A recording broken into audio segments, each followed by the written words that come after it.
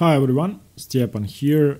I'm continuing the Grünfeld series with the f3 anti-Grünfeld, which is a very uncomfortable variation for black to face. I have to say, I have played the Grünfeld for over a year, and facing this is always troublesome, and I will give you two reasons. Firstly, this gives white an option to avoid the Grünfeld before black gets to play the move d5. Secondly, black has to enter sharp positions. Now, you might say the Grünfeld is sharp anyway, and it is. It often leads to very tactical battles with a center that's blown open and with both sides trying to attack.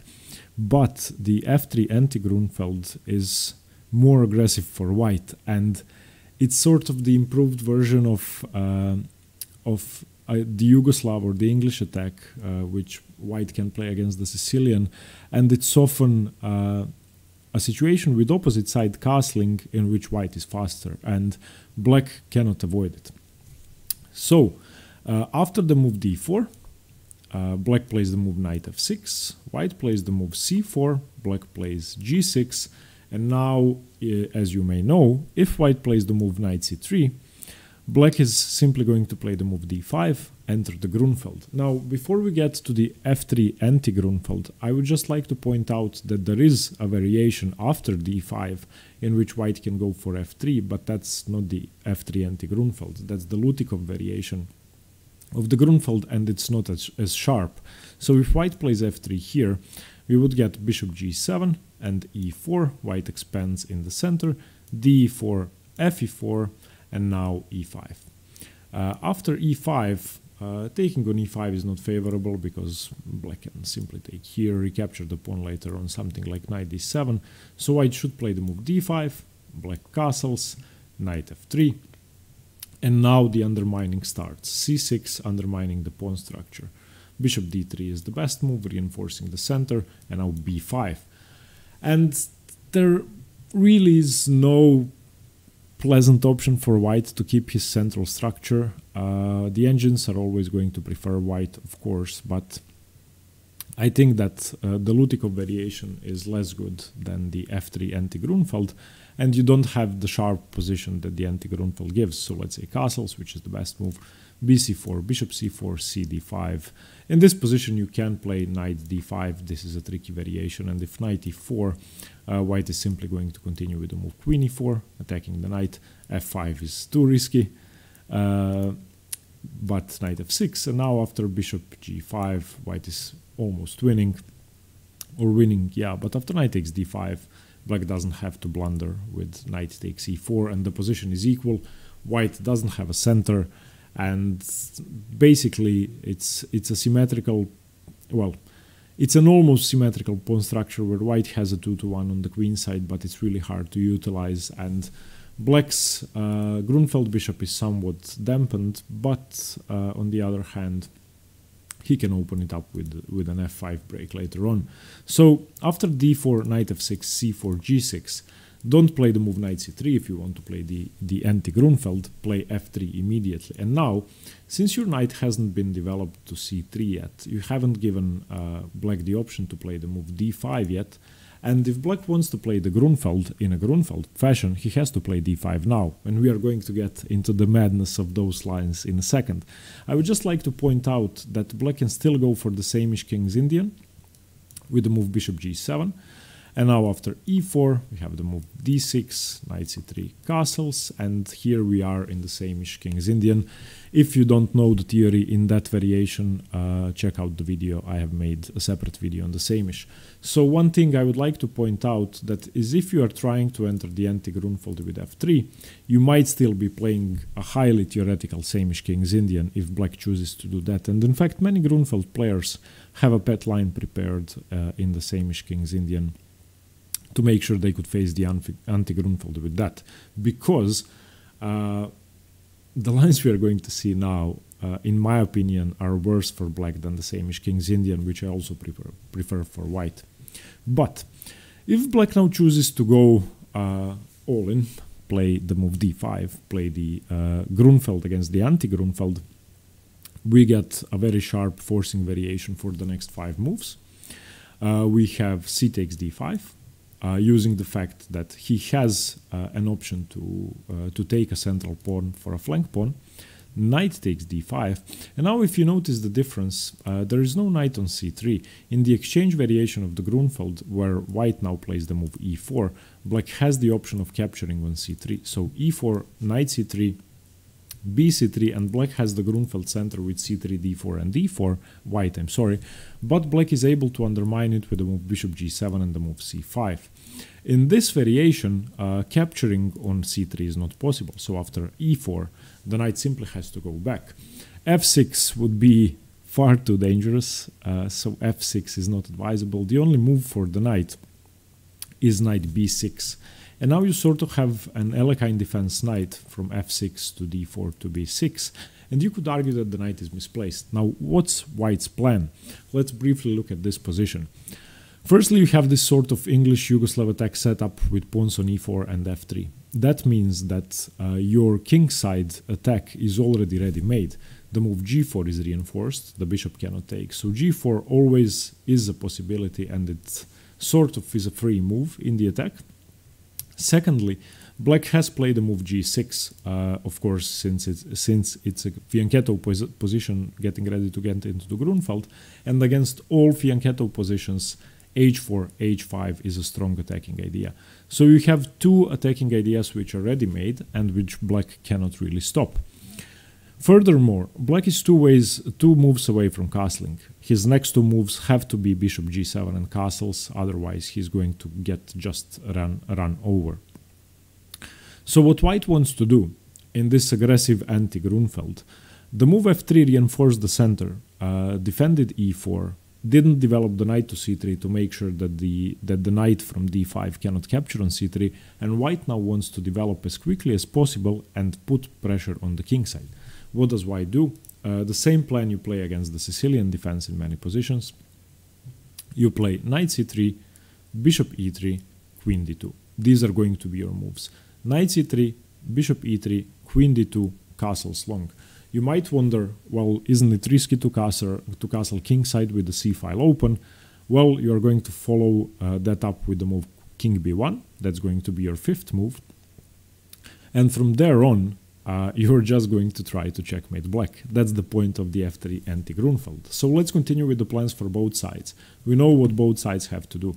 Knight c3 for white, bishop g7 for black has to be played, bishop e3, the most natural developing move, wants to play queen d2, wants to castle kingside, go for a kingside, wants to castle queenside and go for a kingside attack.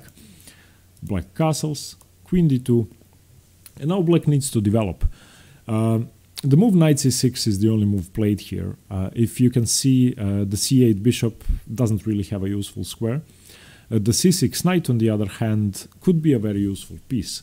Now, there is of course a downside to this aggressive strategy white is employing. He's leaving a lot of weaknesses on the queen side, and he is leaving a lot of holes on the queen side, particularly the c4 square, which can be very useful for black. If white ever plays the move b3, then you can see that firstly, this diagonal is very weak and the Grünfeld bishop comes to the spotlight. Secondly, a5, a4 would have a target to undermine. So the move knight c6 is very logical because of knight a5 and knight c4. The c4 square is often the weakest point in the Grünfeld defense, especially in the exchange variation where bc happens and there is no pawn to evict the knight. But here as well, since white is castling queenside, it would be unwise to play the move b3. And now white castles. And here we come to the first branching in the position. If you play the anti-Grünfeld against an experienced Grünfeld player, this is what you are going to have on the board. Black now has to choose what to do. There are three moves: f5, e5 and queen d6. f5 is completely mad. It's a very theoretical move. However, it leads to the sharpest positions in the anti-Grünfeld. e5 is slightly more positional, but also very sharp, and queen d6 is considered to be the main line, and I would say that queen d6 requires the biggest knowledge of theory in the anti-Grünfeld, and if you play the anti-Grünfeld, queen d6 is a move you're going to have to learn in detail because the moves don't come as natural as in e5 and f5 lines. But let's look at the sidelines first. e5 is the least common move, so let's look at that. Of course, taking would liberate the bishop, so you never want to do that. Whenever black plays e5 in these lines, you want to meet it with d5. In this case, of course, it does also chase the knight away. Now, knight a5 here, I'm not sure is a good move, even though you have double support of c4. You want your knight on d4, and you want your bishop to get open. This knight, once it gets to d4, is a permanent knight. If white ever takes on d4, then white is simply going to be worse, because the black bishop is going to be monstrous, and there are going to be a couple of tempi on the c3 knight, and black would then later on play the move d3. So the knight on d4 is a very good piece. It could be shoved away later on with the moves such as knight e2, but we're going to get to that.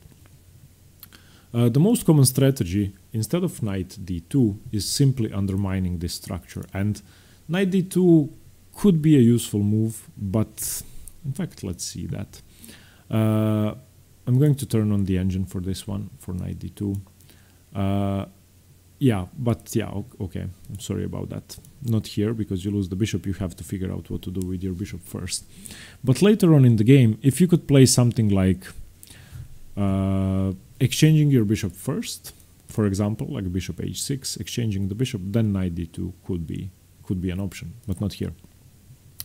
So the best move, the only move here where your queen and bishop are on pre, if you allow knight c4, as I said, c4 is a huge hole, is the move f4. You want to undermine the defense of the knight. Of course, if black takes on f4, queen takes d4, wins a piece and wins the game. So black continues aggressively with the move c5. Now, taking en passant, firstly would allow b takes, which could reinforce the knight once again and open up the b file. It could also allow knight takes, which isn't as good, but could also be playable, since the queen is still defended on d8 by the knight and by the rook.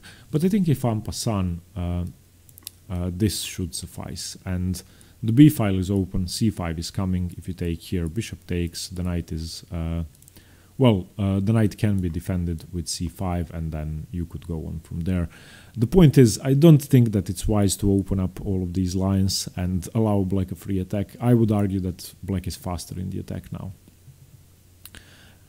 Okay, so after c5, the main move for white is f takes e5, undermining the knight from that side. And now bishop g4, a tempo on the rook, is the best move. Taking on e5 can be played, but it's played one move later, after the rook moves to e1. Black basically says, I want to remove your defenders from the d file.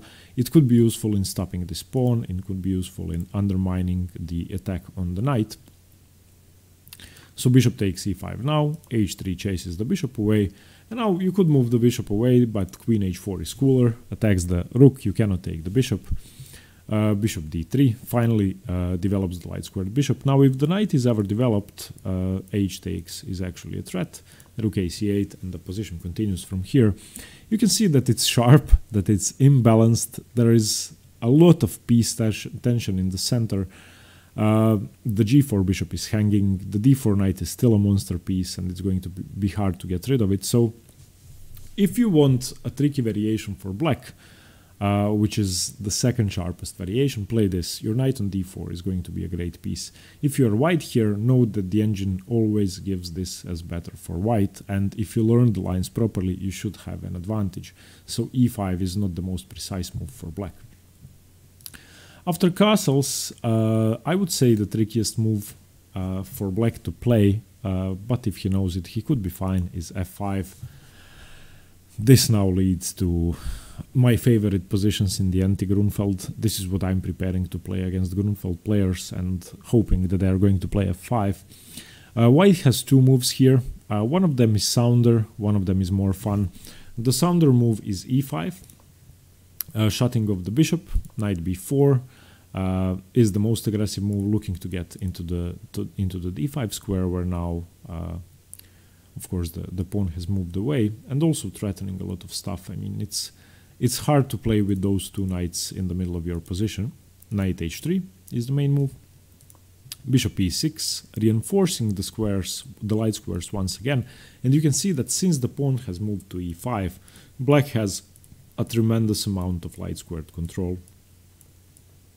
And it's going to be really hard for white to contest that. c4 is forever lost, d5 is forever lost, b3 is weak, a2 is weak, and white could get in trouble on the light squares. So king b1, queen d7, threatening perhaps to come into the a4 square, knight f4, attacking the bishop, bishop f7, saving the bishop, and now h4. Now you go for a kingside attack with the very sharp pawn push on the h file. Rook f to d8, a3, and now the best way for black to continue this position is not simply retreating the knight. If he goes to c6, then I believe d5 is probably winning for white. If you go to d5, a lot of exchanges happen, and white still has an attack along the h file with h5 coming. So the only move to stay in the game is a5. And now, of course, if white takes, a takes b, your knight has to move, let's say, knight to e2. Now you're getting mated, rook a1 check. You have to take, king takes a1, queen a4 check, king b1, queen a2 check. It's defended by the bishop. King c1, queen a1 check, and now king c2. Bishop b3 check. Well, I mean, you have to take. If you take, it's checkmate in one. There's, I mean. So anyway, after the move a5, white cannot take the knight, and white just ignores the fact that black is sacrificing his piece. So you continue with h5. After h5, you're pushing for a kingside attack. g5, knight d3, challenging the knight, knight c4, attacking the bishop, attacking the queen, queen c1, knight takes d3, bishop takes d3, knight e3, queen e3, queen d4, and as it often happens in very sharp lines, a lot of exchanges are going to occur on the board. In this position, the queen can simply take on g5 and not be afraid, h6 and queen f5. Black here can get the pawn back with queen takes e5, and of course queen h7 doesn't bring anything. So sadly, this position is completely equal. Black has the bishop pair, black has 5 pawns, white has 5 pawns, and black has a less safe king. But with the bishop pair, there should be enough compensation. So after f5, if white plays the move e5, you can expect crazy lines with the black knight coming into b4, but they are less sharp than what I'm about to show you now. After f5, my absolute favorite way to play the Anti-Grünfeld is h4 here. And h4 is madness. Black should play fe4, and you of course ignore that because you're trying to checkmate. You don't want to take, even though you could, just h5, undermining the structure some more. And if you look at these pieces, it's going to be really hard for black to play this position. Gh5 is the best move. You don't want to allow hg. Rook h5, bishop f5. Black now tries to develop, get his bishop to g6 and to defend. Rook g5, a great attacking position. Black should now play bishop g6, and from here, black wins most of the games on master level, but I would always rather be white here. I don't know what you think. I think that this position is great for white, and I think that there are a lot of prospects in this position because the black king is so unsafe. Black wins most of the games on master level, but the engine thinks that white is slightly better. As you can see here, plus 0.7, almost plus 1 if you let it think for a while. So definitely a playable position. So if you want the sharpest line possible, and if black plays f5, go with h4, fe4, h5, gh5, rook h5. After gh5, there is a better move which you can try instead of taking with rook takes h5, which the engine prefers, and that's the move d5. After d5, knight e5, you can now play bishop h6. This pawn is sufficiently defended, and the best move is knight e to c4, attacking the queen.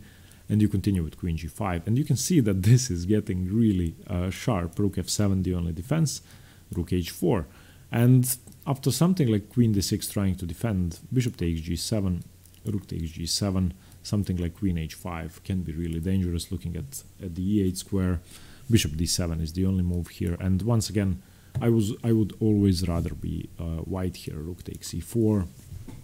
It's playable for both sides. With perfect play, black is fine, probably because the engines can defend and 2800 players can defend, but somebody 2000 or 1700 is going to struggle to defend this position. Okay, so that was the move f5. So after f5 you can play e5, which is less sharp, or you can play h4, which I would definitely advise. And now the best move for black, if not e5 or f5, is the move queen d6. And this, as I said, is a pretty forcing line which you just have to remember if you are going to play the anti-Grünfeld. Here you can continue with knight b5 or king b1. They transpose. I would recommend the move king b1, it's just safer. Rook d8, developing the rook, and now knight b5. Attacking the queen obviously has to move. The only square is d7. Now you play d5. d5 is the sharpest move. Once again, knight e5 I don't think is the best move. It can be played though, but it's fairly risky. You can then come into c4 and put pressure on the bishop and the queen. In this position, knight e5 has only been played 8 times, and after knight e5, white wins most of the games with the move queen c2, simply defending the c4 square. So after d5, a6 is the best move, because you sort of just chase the knight away and force it to move. White doesn't want to take on c6 and allow a trade and a takes b, because the b file opens up and it's going to be really hard to play after bishop e6. If you can see that, so if dc6, queen d2, rook d2, rook d2, bishop d2, a b5, you can try cb7, bishop b7, but the bishop is still going to come to the diagonal, and even if you drop this pawn, I think that black is going to have sufficient compensation because of the bishop pair, which is aiming towards the white king, and because of the rook on the open file. So the main move after a6 is knight c3. After knight c3, you don't have to move the knight away. If you do move the knight away, that's fine, but queen e8 is the best move now, defending indirectly, because the pawn now cannot take, the queen is loose. So queen c1 saving the queen, and now knight a5. Once again, you could go to e5, but in this position f4 could be a tricky move to face, followed by bishop d4 challenging the g7 bishop. And now h4. This is all theory, and all of this you have to know. Black is aiming at the queen side with his knight, with his queen. Sometimes the bishop can get into play, the rook can get into play via d6 and b6 or c6, and all sorts of attacking possibilities are possible. e6 is the most principled move, just challenging the center. Bishop f4, looking at the c7 pawn, which is a dangerous threat, queen e7 defending, and now bishop g5, an intermezzo move, f6, and the black king is once again weak. Here you can choose bishop d2 or bishop e3. I prefer the move bishop e3, but this now allows e d5, bishop b6, which you have to take. That was the point of bishop e3, cb6, knight d5, and something like king f7. And once again, white is supposed to have a slight advantage, but both kings are unsafe, and it's going to be hard to play for both sides now. If I were black, I would consider a plan like b5 and knight c4, trying to weaken the white king further, develop the bishop somewhere, probably to e6, looking at the a2 pawn, and then something like rook c8. And it's hard to say who is faster and who is better. It's the only thing that's certain is that this position is interesting to play, and it's probably not going to end in a draw, especially on any level below, I would say, 2200. And if you're looking for a fun weapon to fight the Grünfeld with, if you're looking for something to get the Grünfeld player out of his prep, play the anti-Grünfeld. It's really fun. Just remember not to play knight c3, play f3 immediately after or move 3, yeah, after bishop g7, after g6. So once again, d4, knight f6, c4, g6, play f3 immediately. And once again, black can go for the same-ish King's Indian with bishop g7, but if he goes for d5, remember the first 9 moves, cd5, knight d5, e4, knight b6, knight c3, bishop g7, and now you want to go queenside, so bishop e3, queen d2, castles. And remember that black has e5, f5, or queen d6 here. Remember how to fight against each one. Thanks very much for watching, guys. I hope you liked the video on the Anti-Grünfeld. Extra content coming to the Patreon feed. Visit the link in the description below and stay tuned for more chess. Bye bye.